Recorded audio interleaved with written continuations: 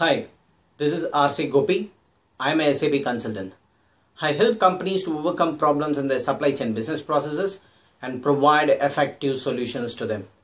Today, I am going to give you a session about 6 key things to consider during server sizing for SAP Event Management. You may be a functional consultant or a solution architect, and you may wonder why I need to know this. Some of you may have this question in your mind, right?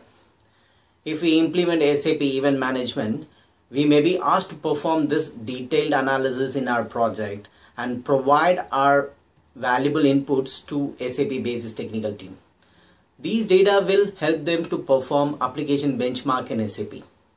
Okay, let's see 6 key things to consider during server sizing for SAP Event Management. First, we should know the number of users who are going to use SAP Event Management.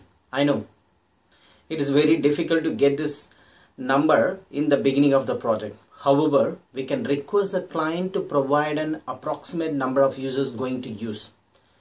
Think in this way. If hundreds of users are going to use the application at same time, we need to have a good server and good memory, right? So we need to know the number of users first. Second, calculate how many event handlers and event messages will be created approximately. Suppose if the client is planning to implement for 2 main business processes like sales and shipment, then we will have to configure 2 event handlers, one for each scenario. But if the client wants to break down the sales process into 3 sub processes like sales order, delivery and shipment, then we will end up 3 event handlers for sales scenario alone. Okay, so how do we decide number of events and event messages that can be created for each event handler? If you have a 10 expected events and 2 unexpected events for particular event handler, then we would end up with 12 events. So we need to calculate how many event handlers and event messages will be created approximately.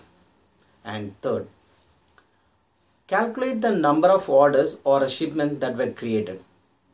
This you can query through a shipment table or a sales order table to find the number of shipments that are created in a year.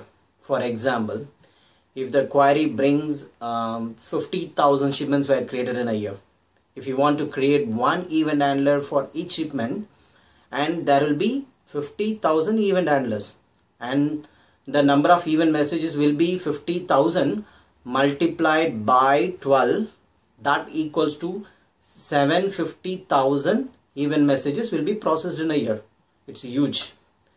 So now we have approximate calculation of 50,000 event handlers and 750,000 event messages. Fourth, calculate the size of event message data packet.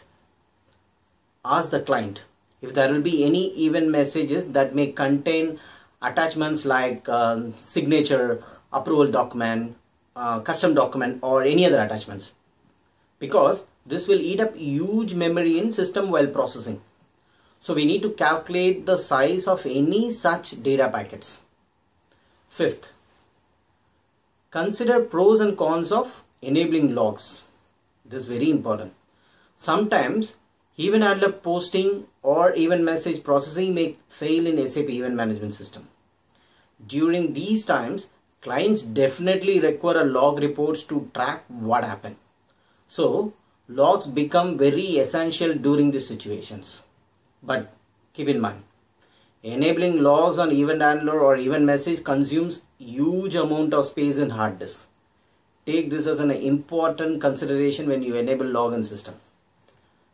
And sixth, know about archiving and deleting strategy. Does client has any plan to implement archiving and deleting strategy?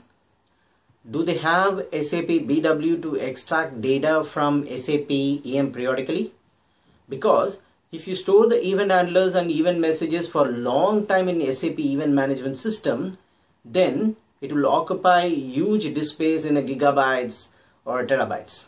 We would certainly need an archiving model or a BW extraction so that we can go ahead and periodically delete event handlers and event messages which are completed, archived and extracted into SAP BW system.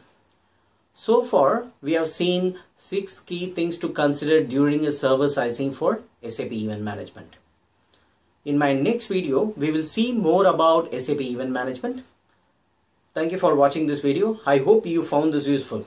If you did, make sure you subscribe to my YouTube channel right below this video to get more updates and stay connected. Take care. Bye bye.